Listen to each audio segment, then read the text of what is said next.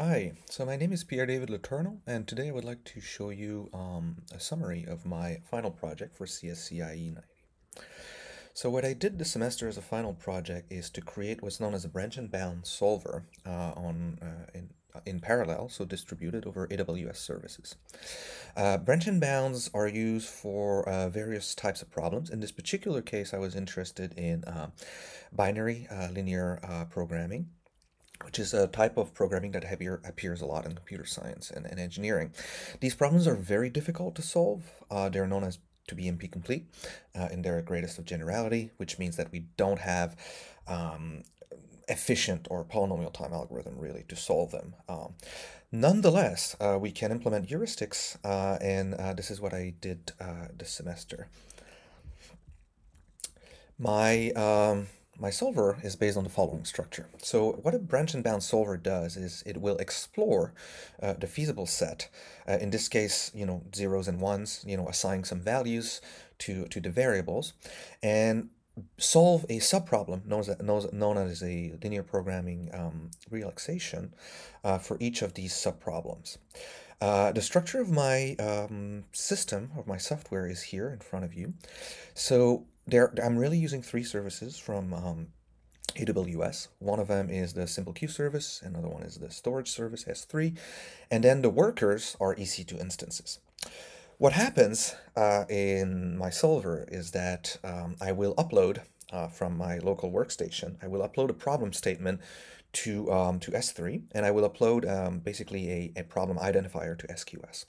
What will happen then is that the workers will be monitoring SQS so as to identify whether a problem needs to be solved. When a problem needs to be solved, it will fetch the problem, it will solve the linear programming relaxation, and based on the result of that solution will determine what to do and how to explore the space. So there's this process known as pruning and branching.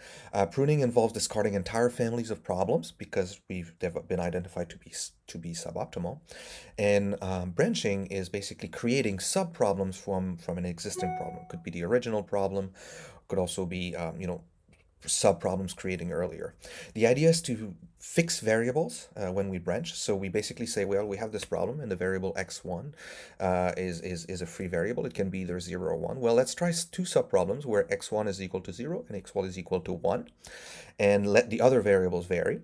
And basically we create these two problems, upload them to S3, notify the queue, and the workers will keep going until either the queue is empty, at which point the problem is solved, which could take a long time, but generally branch and bound solvers are good at finding a solution, and that's reasonable, not necessarily optimal, but reasonable in a fairly reasonable amount of time. I will skip over most of the material in this little summary and jump to the results. The results are here. Basically, if you use a different number of workers, so here we have two workers, we have 4, 8, and 16. And what we see is that the solution here, so the optimal value is minus 12 for that particular problem that I was solving.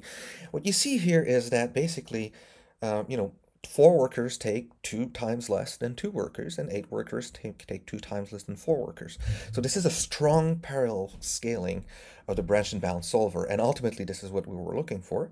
Generally, this is implemented on multi-threaded platform, but in this case, I did it with AWS in a distributed fashion.